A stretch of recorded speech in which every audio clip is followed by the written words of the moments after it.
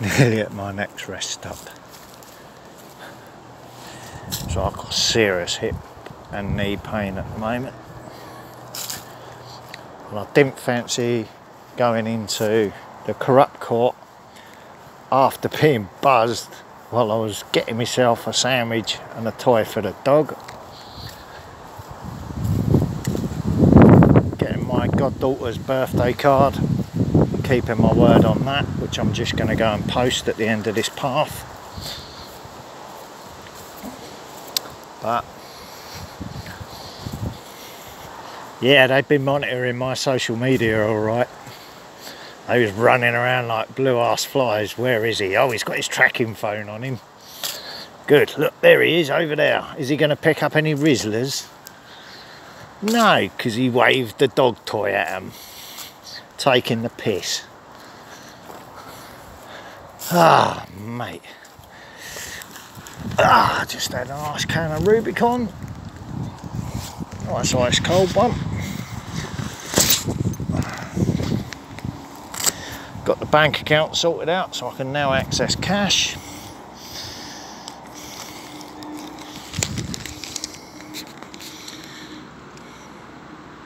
There's the receipt to prove that I paid the court fine, because I'm trying to pay it.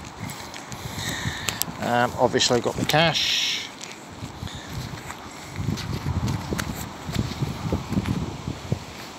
I kept my word. While they was trying to intimidate me while I was in pain. So, let's see how this is going to work now, because I'm allowed by law,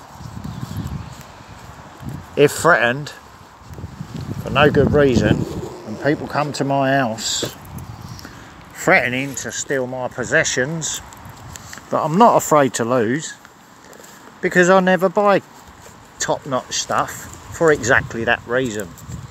So if they're gonna take it, they're only gonna take second-hand tat, which can be easily replaced because it was bought from my benefits. One new squeaky toy.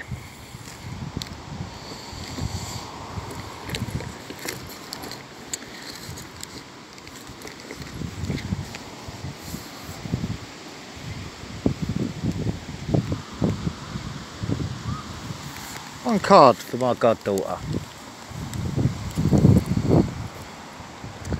With the money inside that I gave my word to my brother that I was going to give her. Took me an extra day to get it sorted out, but now I'm going to go home and rest, and then I'm going to go and get my food. Bumped into an old work colleague while I was getting my tobacco and everything sorted out. I said, "How you doing, old fella?" He said, "I got robbed." I said, "Really?"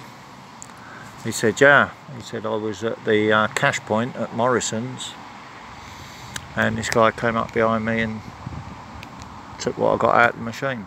I said, "Did you go to the bank about it?" He said, "No." I said, "How's your son anyway?" I said, "I just literally I pointed him out to my grandson the other day when he was cycling through Westwood." He said he picked me up from the hospital. I said, "Really, that bad?" I said, "Okay." I said, "How are you feeling in yourself about it? You alright?"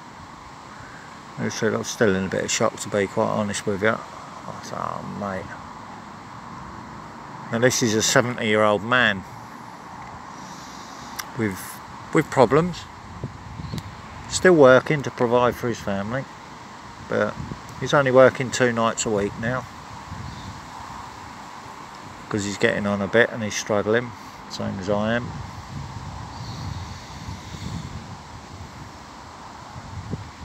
This is what this country's become. This is what corruption does to a country.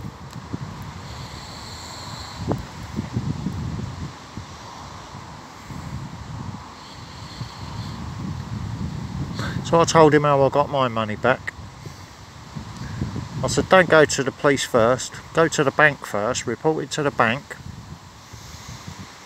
let them deal with the police, and then you'll get your money back. The bank will put the money back into your account, just like they've just done with mine. Okay, thanks, he said. So I hope it works out for him. I felt really sorry for the old boy, because he's a lovely old boy. Do you know what I mean?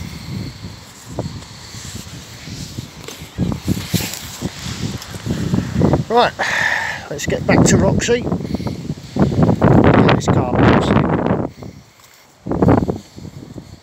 But now you're getting what I've been saying all the way along, yeah? Now you get what it's all about. Corruption ruins a country, and this was once a beautiful place.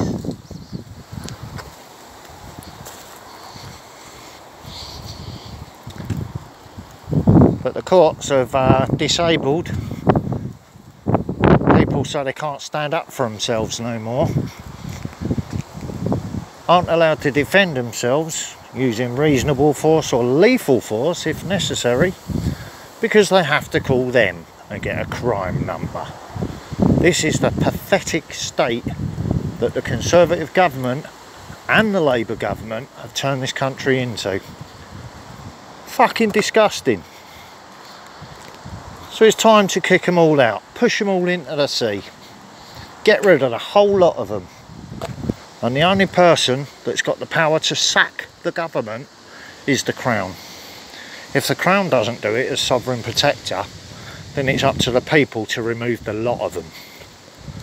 And peaceful lawful rebellion turns into open revolution. Now you can see what's coming.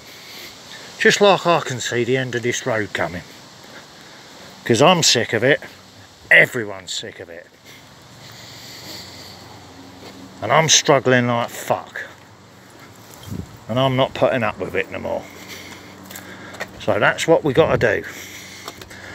Now where's my inhaler? I'm going to pause the video.